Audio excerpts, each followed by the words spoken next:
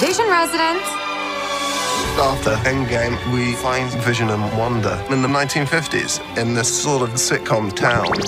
I think it's going to be a really fun surprise for the audience.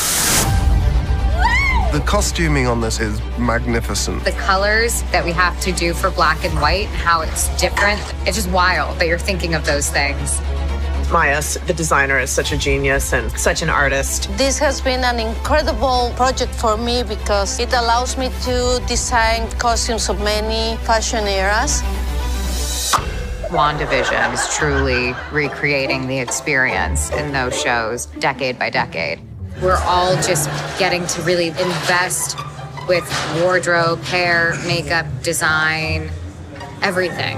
It's been such an imaginative and fun project to work on. This is gonna be a gas!